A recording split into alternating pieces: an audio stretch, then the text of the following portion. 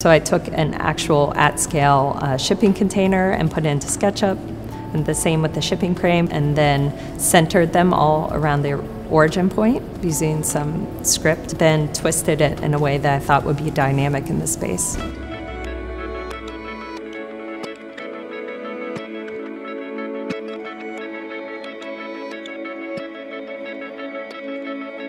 I would say 1/3 of the piece here at MoCA is painted, and then 2/3 is the fabric with the adhesive backing. That was in part to help me actually get the piece done in the amount of time I had. But more importantly, I think you get these sort of saturated colors and level of detail that it would be really challenging for me to paint those. And also it speaks to the fact that I use digital tools constantly.